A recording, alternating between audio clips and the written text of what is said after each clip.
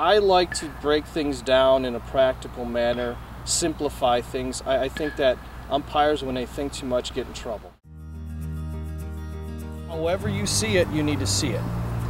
And if you're not sure, then you go with the best thought that you have. Yeah. Yes or no, he did or he didn't.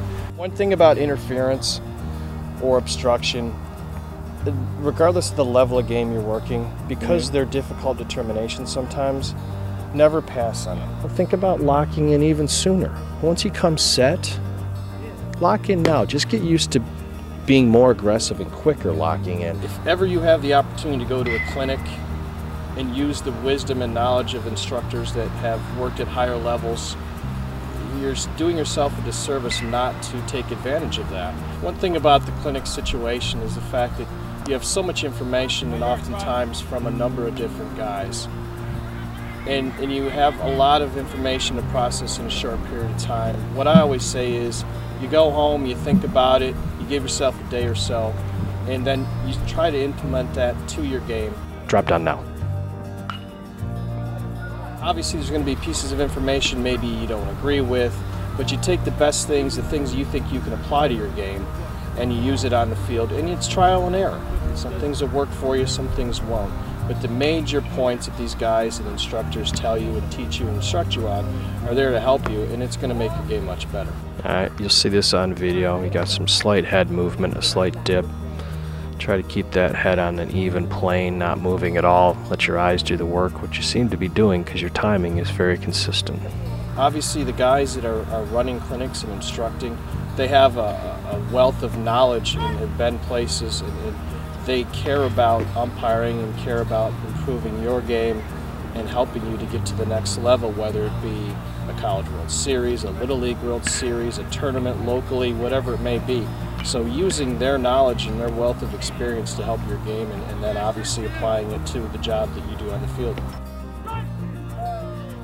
Now I'm looking at your footwork there, and that looks a little bit better. I think that whenever you're given information and you need to process that information, and if you know that a certain evaluator in a camp, a clinic, a tournament is looking for a certain thing, then you need to do that. Something as simple as being set for a play or set for a fly ball in the outfield. Don't overthink, don't do too much, don't hustle too much, just break it down and be simple, and in doing that you're going to be more successful. And if guys are asking for simple things like being set, then you just do the simple things. Guys that try too hard to impress and work too hard and hustle too much, they come across in a manner that they're doing that.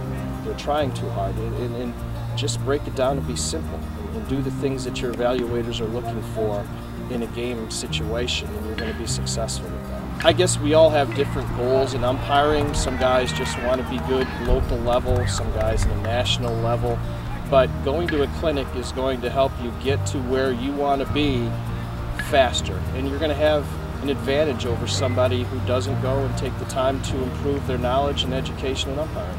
Seeing them do something, whether it's simple or on a larger scale, and knowing that maybe something that I told them or helped them with has helped their game, and they're implementing some of my knowledge and using it in their game, and seeing them be successful with that information. That's what makes me happy and excited to see.